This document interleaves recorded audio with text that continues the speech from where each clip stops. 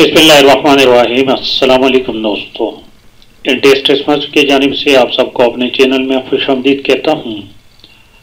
दोस्तों, आज जो बेसिक मैथमेटिक्स के सिलसिले में एक और क्वेश्चन हल करने की कोशिश करते हैं। आज का पार्ट 63 है, यानी लेसन नंबर 63। इससे पहले जितने भी लेसन हो चुके हैं वो इस वीडियो के डिस्क्रिप्शन में पड़े हैं, उन तमाम को आप विजिट करके वॉच कर सकते हैं। और जिन दोस्तों ने अभी तक चैनल को सब्सक्राइब नहीं किया तो उन तमाम दोस्तों से रिक्वेस्ट है कि प्लीज चैनल को सब्सक्राइब करने के साथ साथ बेल वाले आइकन को भी क्लिक करें, वीडियो को लाइक और शेयर लाजमी क्या करें। आज का क्वेश्चन भी वही दोस्त है कि वो उसने भेजा हुआ है, वो जो मैंने बताए थे 51 और 52 नंबर क्वेश्चन। ये ख्वाजा अरसलान साहब के क्वेश्चन हैं।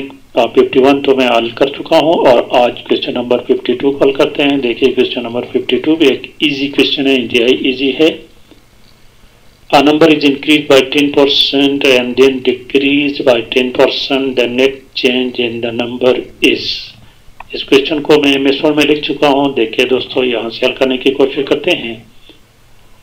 This is the question. Suppose जल्दी मैं हल करता हूँ ताकि टाइम ज़ाया ना हो। जो लेट द नंबर, वो नंबर हमारे पास 100 है दोस्तों, ठीक है।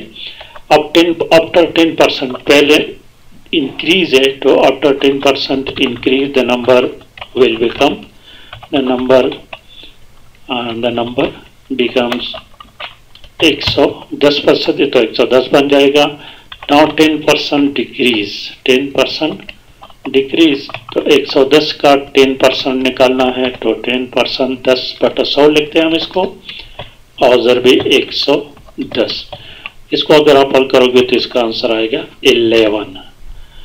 now the number is after decrease क्या बनेगा?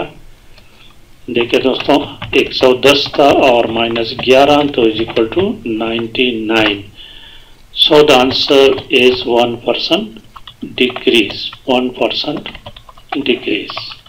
this is the answer, option D। ठीक है दोस्तों, तो ये थी आज की वीडियो। पसंद आने की सूरत में प्लीज़ चैनल को भी सब्सक्राइब करें, वीडियो को लाइक और शेयर लाजिम करें। Thank you for watching.